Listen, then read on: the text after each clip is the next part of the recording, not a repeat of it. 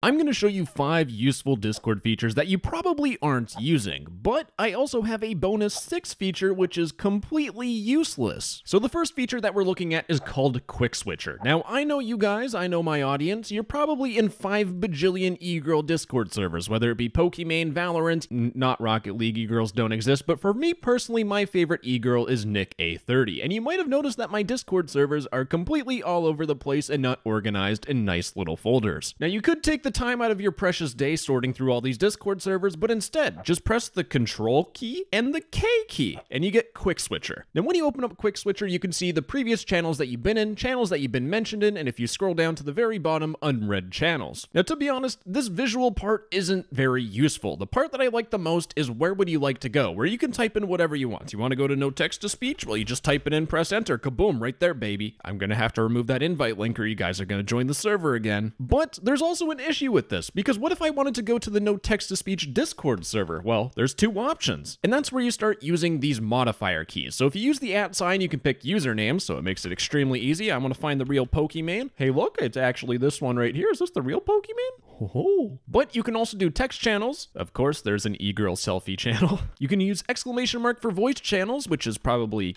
I'm just going to search up kitten, it's probably going to show up. But voice calls do show up if you actually put in something that is valid, and finally you have the star symbol which allows you to search for servers. So if you wanted to go to the no text-to-speech server, you would need to use the star. If I say asterisk, it might be a little too confusing, and I might start saying asterisk. But trust me, just try this out for a day and you will navigate Discord a whole heck of a lot faster, and you won't need to worry about organizing all of these servers, and instead you can just throw them in folders like I do. Is there really a hot man inside of this? Oh yes, there was. Now this second useful feature is called the Launchpad, and this is for people that don't use Discord on their little desktop. They use it on their cellular apparatus, their iPhone or Android phone. I feel like a boomer saying that. But on your phone, if you have the new Discord UI, which everyone hates, if you go to your settings, which is on the bottom right, well, you go to your profile, then you go to settings on the top right. Oh, hard to navigate. Then what you need to do is you need to scroll down and go to advanced. And when you open up advanced, just turn on developer mode. You'll thank me later, but you should see this experimental features. If you don't, sucks to suck, but a lot of you will see this. And if you scroll down, there is Launchpad. Now there are 3 different, I really don't know how to count. There's 4 settings that you get to pick from. There's disabled, then there's pull tab, which if you enable it, it shows you this little tab in which if you press it, you open up the Launchpad. Now before we get into the Launchpad, there's a couple more settings. There's right edge gesture, which basically you need to swipe from the right edge of your phone and it'll open up the launcher. And then there's full screen gesture, where you can literally swipe right from anywhere and it'll open up the launcher. Now if you're fortunate enough to not have the memory of a goldfish, this might look a little bit familiar. In fact, this is the Quickswitcher. I can search no text to speech, and I'm gonna have to look through every single one of those results to make sure I don't leak anything, but it's the same thing as Quickswitcher. And you also get this notifications tab, which is really helpful if people mention you on random Discord servers. Now the third feature I'm gonna show you is called look through your gosh darn privacy settings, because people on r/Discord app love complaining. And this person is specifically complaining about how there's random people on their home screen. In fact, if I go to my home screen here, you can see my friend no text to speech is in a voice channel, but this random fella here, I don't know who he is. I don't want to see him in this active now tab. I only want to see my friends. Well, there is a setting to change to make it where your friends will only show up in this active now tab, and it requires you going to your user settings. And quick little tip here, you can actually right click the user settings and you can just pick directly which one you want. We are going to go to privacy and safety. Now when you click on it, what you want to do is you want to scroll down and disable this use data to customize my Discord experience. It's going to say blah blah blah, who cares, click yes, I'm sure. Then when you press on escape, you will see that whoa, magically he's gone. But if people don't disappear, you might need to restart your Discord, whether it be refreshing the page or pressing Control and R. Now this next feature is something that I use every single day. It's hotkeys.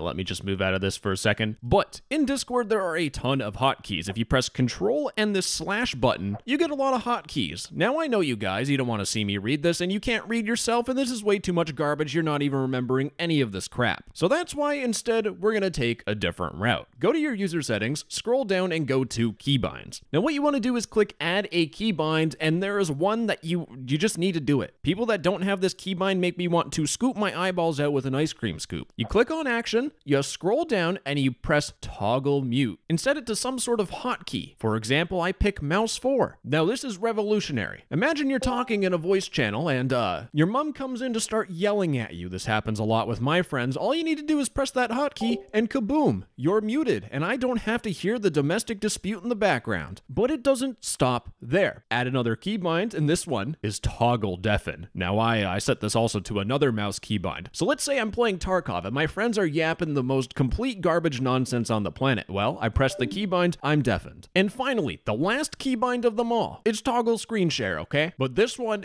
does exactly what you want it to. You add it to some sort of keybinds, and when you're playing a game deep in the zone, you press the keybind and instantly you start streaming. Now, for some reason that keybind isn't working, you want to scroll down to your settings, go to registered games, and make sure Discord is detecting that you're playing a game. For example, when I play Rocket League, I don't play League of Legends. I actually don't play any of these games. I only play Rocket League. I'm chronically depressed. Now, my final useful feature before I show you that one bonus useless one is turning off the ping sound, and it is as easy as going to your notifications in your settings, scroll down, and you can see sounds. Now, you can turn off all notification sounds in Discord, which is phenomenal if you're recording. But just a quick warning, it also turns off the incoming ring noise, so you won't know if people are calling you, so I would highly suggest you just turning off this message sound, which means you won't have to hear pings anymore, but you can still hear when you use those hotkeys.